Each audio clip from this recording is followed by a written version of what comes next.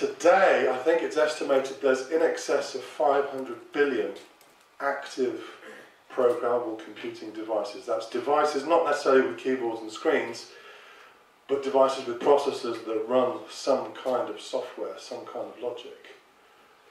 So computers are already more plentiful than humans, apes and monkeys.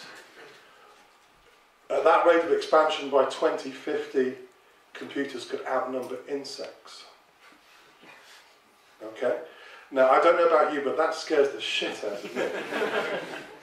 Because even though the computing revolution has swept through the world to the extent that we're surrounded by devices that use computers for all sorts of things, from the image processing and video processing capabilities of a digital video camera, to the phones that we carry with us, to the number of computing devices in your car. I think it's estimated that your average luxury saloon car these days has about 100 million lines of code in it. Maybe within 10 to 20 years it could be as much as 1 billion lines of code running in your car. The computers will be everywhere. By the end of the century they'll be like dust or bacteria. They'll be swimming through your bloodstream deciding which cells to kill. Written by a Visual Basic programmer. So there's a slight concern here that even though the technological revolution has swept through the world, the way that we develop software still, after several decades, comes down to someone typing stuff into a text editor and hoping that it works. So it's not just really about whether or not we do code that's beautiful or code that we can be proud of. I think actually to some extent, and I don't want to oversell our importance here, but I think civilization is basically hanging on a thread. And we are that thread. If it doesn't work, we have a problem. And if it's hard to change, we have a problem. How many of us have worked in businesses now that are pretty much reliant on software? And how many of us have worked in businesses from banks to supermarkets to dot-coms where we've watched those businesses being held back by their inability to change their software? So, to some extent, the maintainability of your code is a limiting factor on an information economy. And as the years go on, our economy this economy will become more and more an information economy. Information Britain, or Digital Britain, will rely as much on its digital engineers, which is us, as Steam Britain relied on its shipbuilders, its railway builders, its engineers. So this isn't just about taking pride in your work, although that's a big part of it, and that's really one of the reasons why we do it. But there's actually a lot more hanging on this than just pride in our work. There's a lot of work to be done, and this is really what the call to action is. It's not enough that 130 of us come together and have a love-in, as we've done today. This needs to be spread further and wider, and we all need to do our bit to help spread it. Now, I think I'm doing my bit. I hope that many more of you are doing your bit. I know there are groups springing up, there are dojos springing up, but even if you don't want to start a group or do a dojo, screencasting. Show people what you do, tell people about what you do, spread the word, and hopefully 2, 3, 4 years from now, software craftsmanship will not be the tiny, tiny niche that it is at the moment. Before I sign off, I'd like to hand over to Anthony Marcano from Riverglide, who's got something he'd like to read to us that I think, or I hope, will remind us of why we're here. Thanks, Jason. Sometimes people say to me, what do you do? And I tell them, and they're like, oh, that's a bit boring. Obviously, no one here would agree with them on that. And then I say, well, I love what I do. They say, well, why? And Fred Brooks actually answered the question much better than I did in his essay, The Tar Pit, which can be found in the Mythical Man Month, in his section, The Joys of the Craft, where he says, why is programming fun? What delights may its practitioner expect as his reward? Well, first is the sheer joy of making things.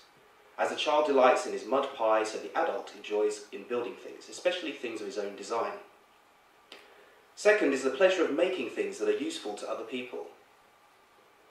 Deep within, we want others to use our work and find it helpful. In this respect, the programming system is not essentially different from the child's first clay pencil holder for Daddy's office.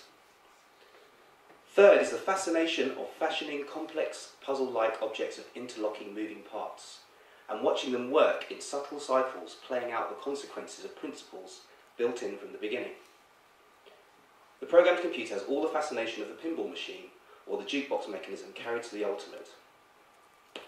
Fourth is the joy of always learning, which springs from the non-repeating nature of the task. In one way or another, the problem is ever new, and its solver learns something, sometimes practical, sometimes theoretical, sometimes both. Finally, there is the delight of working in such a tractable medium. The programmer, like the poet, works only slightly removed from pure thought stuff. He builds his castles in the air, from air, creating by exertion of the imagination. Few media of creation are so flexible, so easy to polish and rework, and so readily capable of realizing grand conceptual structures. Yet, the program, unlike the poet's words, is real, in the sense that it moves and it works, producing visible outputs, separate from the construct itself. It prints results, it draws pictures, produces sounds, moves arms. The magic of myth and legend. The magic of myth and legend has come true in our time. One types the correct incantation on the keyboard and a display comes to life, showing things that were never there before.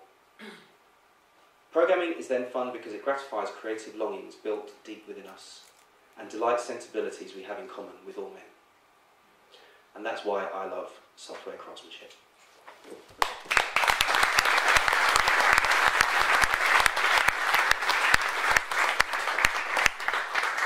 Many thanks. That was hopefully a reminder of why we're here. That was Software Craftsmanship 2010. I want you to give a big round of applause, please, to our sponsors, first of all, to Riverglide, to Eden Development, to Skills Matter, and to JetBrains. So a big round of applause, please.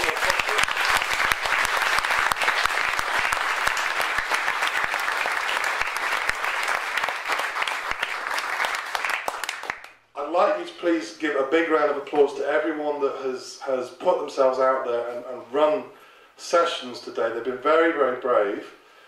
So a big round of applause, please, to our session leaders.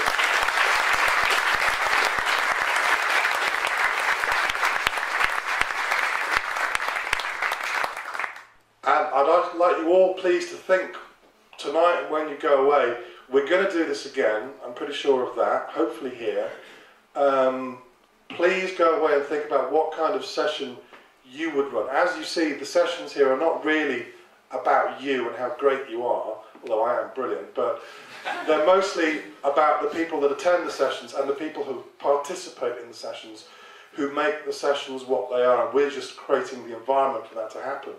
So I'd like to give yourselves the biggest round of applause for making today what it's been, really, which is a big participation, a big loving. So big round of applause to everyone.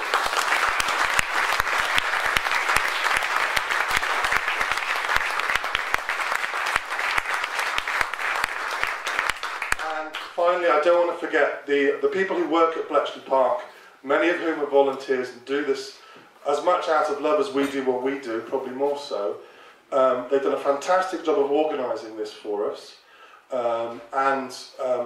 I really want to give them a huge round of applause to recognise their contribution today, but also for the work that they're doing generally at Bletchley Park to remember just how important computing is to us. So, huge round of applause, please.